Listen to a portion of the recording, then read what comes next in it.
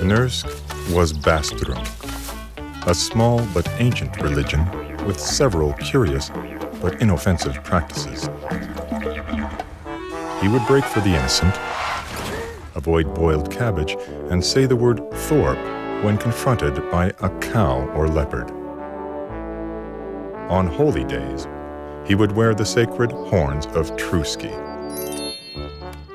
Gnursk had a son, Biff, who had been brought up Bastroonk, although he sometimes succumbed to his taste for cabbage. Biff did wear the sacred horns of Truski, which was okay, since his pals thought they were kind of retro, but cool.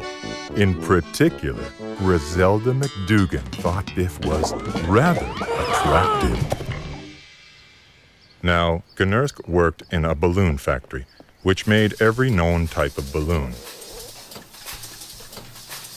He specialized in the expensive, hand-blown balloons, and he managed to inflate more than any other employee, despite the fact that on holy days, his horns would undo some of his good work.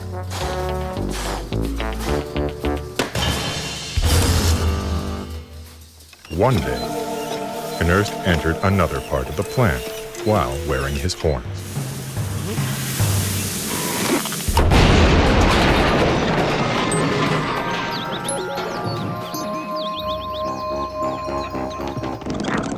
The boss was very upset. "You're a good worker, Gnursk, but these horns, they're a nuisance. Get these horns out of here." Gnursk's ancestors had sacrificed their lives for these horns, and he demanded his right to wear them on religious grounds. While Gnursk protested, his son Biff was having his own problems. At Biff's high school, the principal had just proclaimed a new dress code.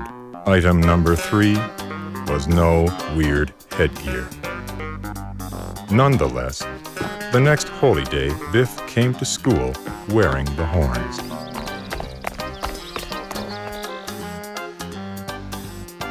Griselda McDougan, knowing what Biff would do, went to school with a homemade set of horns in support. Both Biff and Griselda were sent home. And so Gnursk, Biff, and Griselda all went to court to battle for their rights. The judge, after hearing extensive arguments from all sides, stated, "We have a Charter of Rights that protects religious freedom, but that protection is not absolute. The safety of the workplace creates a reasonable limit to the free expression of a religious belief. In other words, in the balloon factory, no more horns."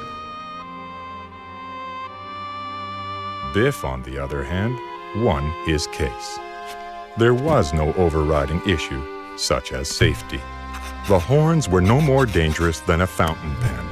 An arbitrary school rule was not a sufficient cause to limit the free expression of a religious belief. As for Griselda, you are not Bastroonk. Freedom of expression would indeed protect your one day of protest. But after Biff has won his case, you would be wearing the horns simply for style. That's a freedom you may express elsewhere, but not in school. The principal realized he had made an error in judgment. And both Biff and Griselda returned to school. Gnursk's faith overcame his despair, and his lung power brought him a new career, where safety wasn't a factor. Biff admired his father's conviction and once again forswore boiled cabbage. Moreover, he was so impressed by Griselda's support that he asked her to the school prom. We have no pious tomes or pompous incantations to determine our decisions.